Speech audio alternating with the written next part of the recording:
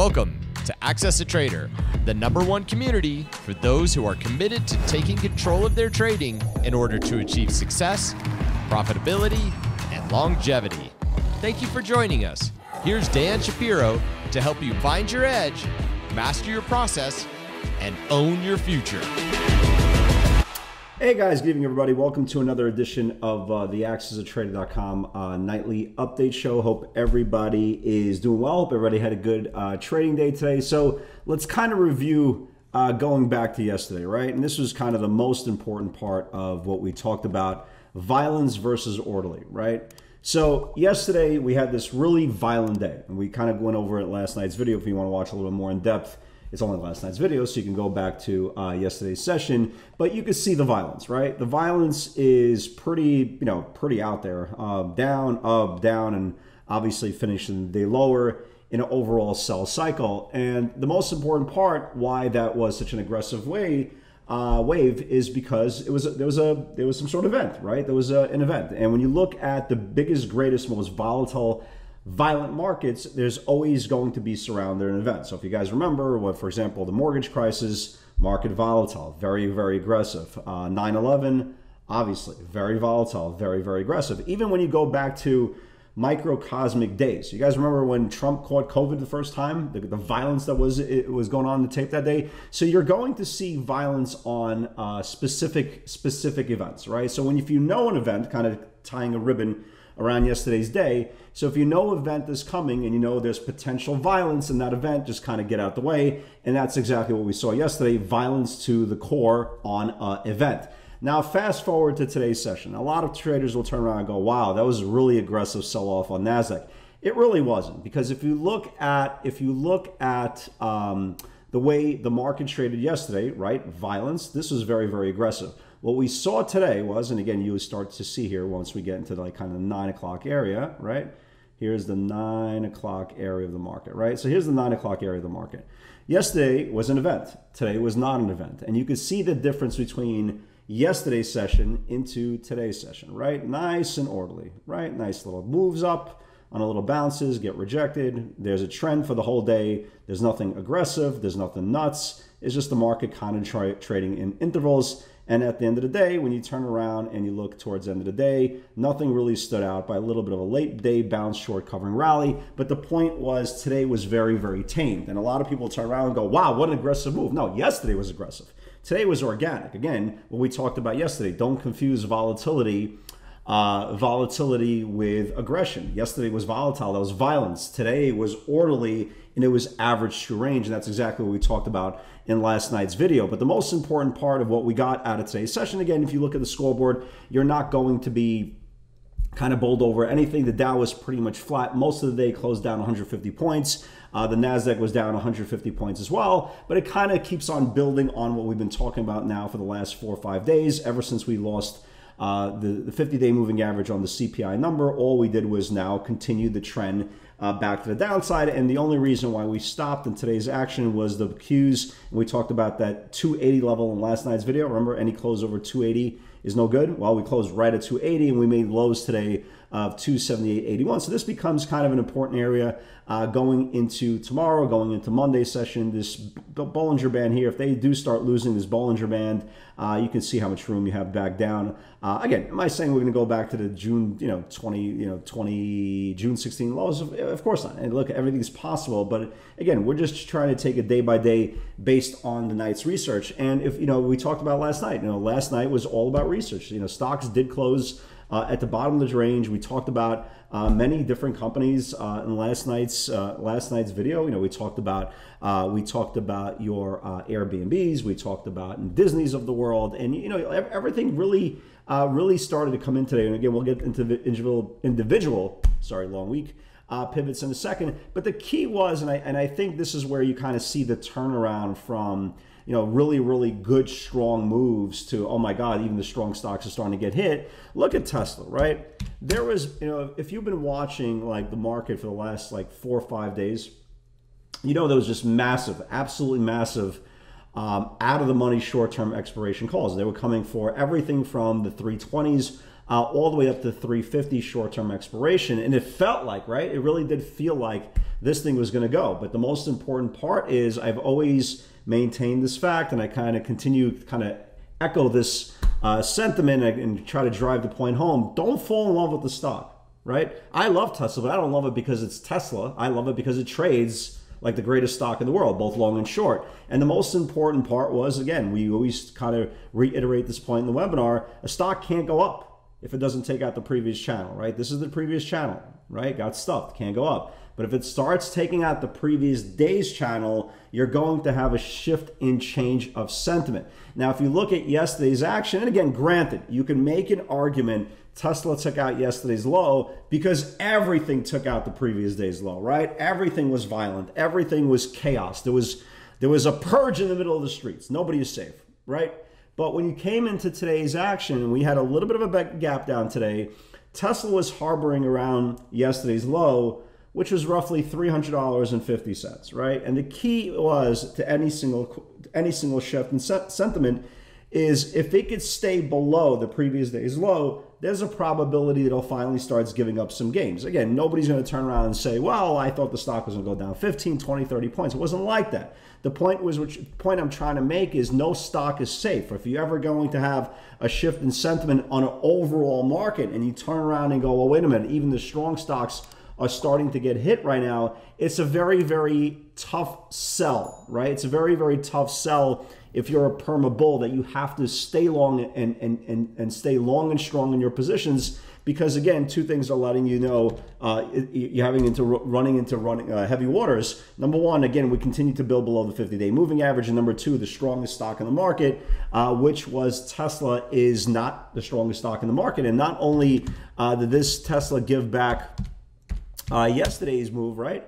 It closed right on the 50-day moving average. And again, we all know how important that 50-day moving average is. Now again, look at KSA. You see this light blue line? Again, if you've been watching this broadcast, you kind of know how important that 50-day is, right?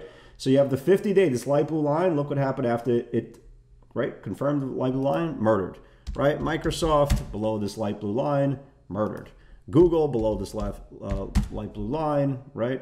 Murdered. And there's a million examples, like literally a million examples. The recent example, and again, we'll get to the individual pivots in a second, was Airbnb, right? Today we had a pivot on the 50-day moving average. That's the whole point. On the 50-day moving average, below this 112 area, and look what happened. It broke the 50-day moving average, and look at the swan dive. Again, the strongest moves are going to come with the strongest support gets violated. And once it gets violated, you're going to get a pretty aggressive potential move, because that is a near-term indicator of, hey, there's a massive shift in sentiment here, and this could be a shift in power for the next foreseeable future, and that's exactly what you have. When you look at all the other names, for example, all the other indexes, you'll kind of see the same thing. The IWM lost its 50-day moving average, and again, it's starting to really kick it into gear to the downside. Same thing with the S&P. S&P lost their 50-day moving average on the CPI. Look where it is right here. So it's a continuation of the same cycle, right? You have support, you lose support, you go lower. You have supply,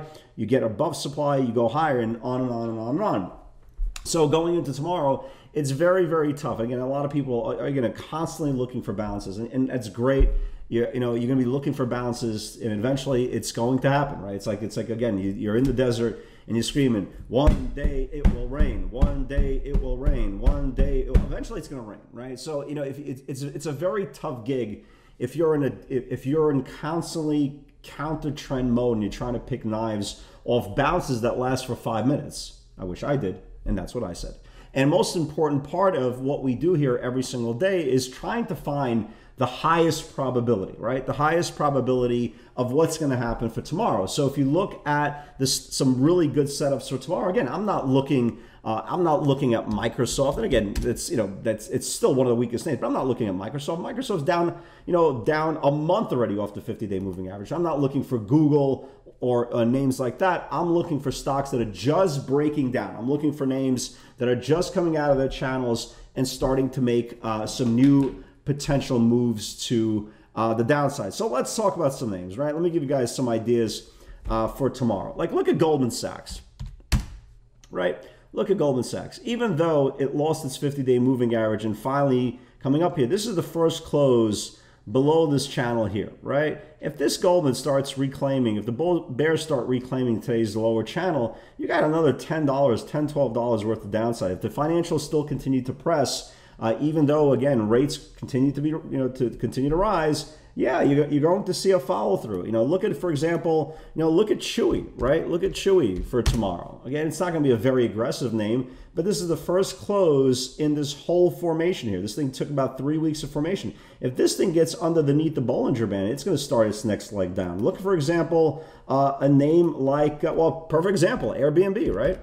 Airbnb, I still think this thing goes lower, right? This thing lost the 50-day moving average today, lost the bottom of the channel here. Tomorrow is this first continuation day. So if they could confirm today's price action, look how much room you have. So the moral of the story is don't look, and again, this is the kind of the opposite, right? You always hear me talking about, especially in the bull market, don't jump out of the 10th floor. Right? If you jump out of the 10th floor, you'll die. Try to find setups that if you jump out of the first floor and you're wrong for pennies instead of wrong for dollars. And that's exactly what we're looking for. So don't look for overextended names that are down 2, 3, 4 weeks. Look for names that are just breaking down out of the channels. And if you find those channels, those are the names you still want to play. Again, look at Tesla, for example, right? Tesla has not yet begun.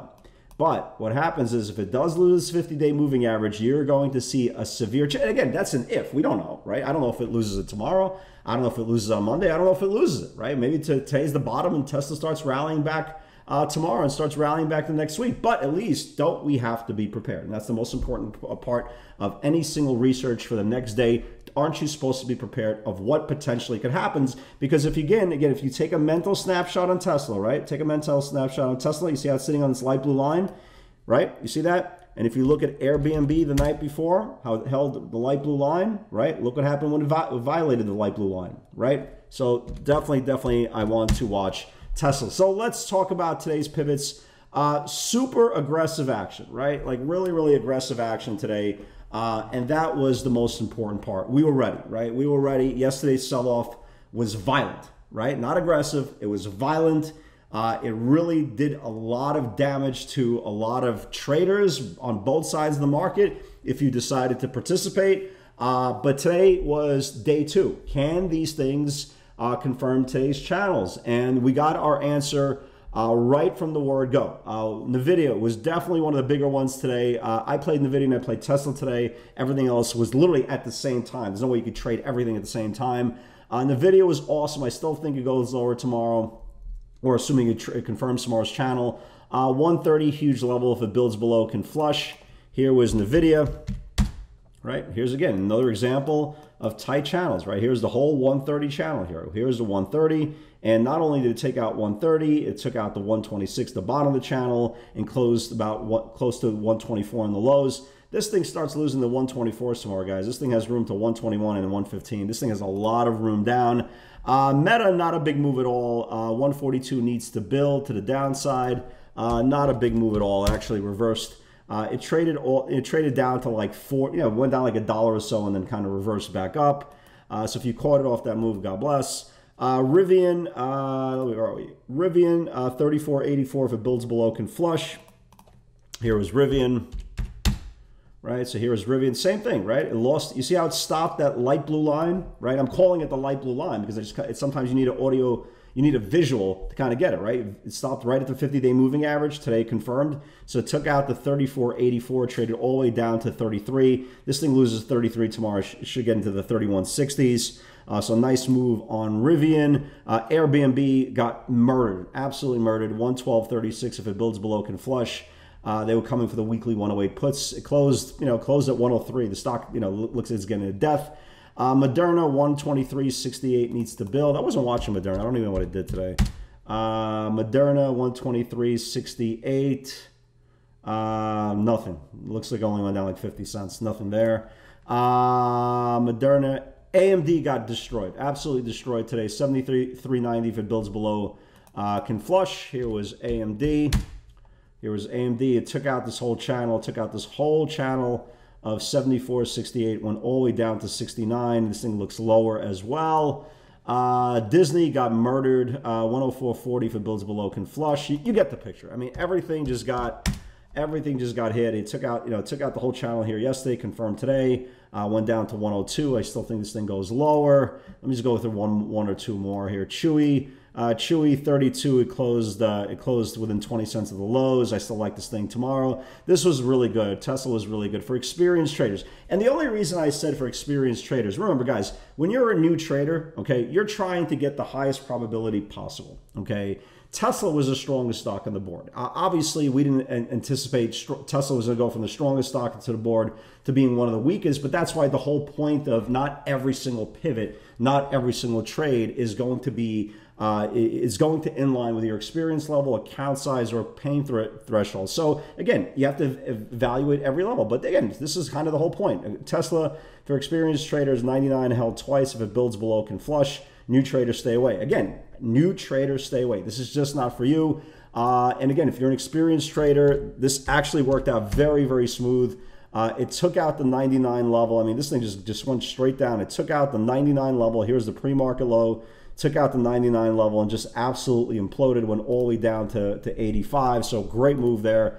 Again, I said that for a reason, right? I said that for a reason. Trust me. If you're a new trader, and if the question is, how do you know you're a new trader? How do you know you're an experienced trader? Well, if you have to ask, well, it's probably not you. Remember, baby steps. Not everything is for everybody, so not too shabby. Yeah, listen, a really good day, strong day. All around. Tomorrow's Friday. I would like to see a gap up for obvious reasons. I think there's a lot of value continues to be on the short side, but just remember the market does not go straight down. There are going to be dead cat days, but remember the hardest days you can trade in a trend, right, are counter reversal trades. Guys, have a great night. God bless. I hope to see all of you on the field tomorrow. Stay safe, and may you have the greatest day of all. Take care, guys.